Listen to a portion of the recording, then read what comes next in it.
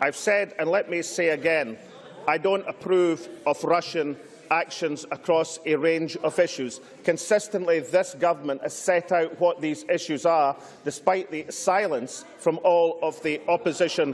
parties on these issues. The Association of Ukrainians in Great Britain President Zenko Lazaitsky has written saying, and looking at Sir Lord George Robertson's call last month for Russia to be admitted to NATO,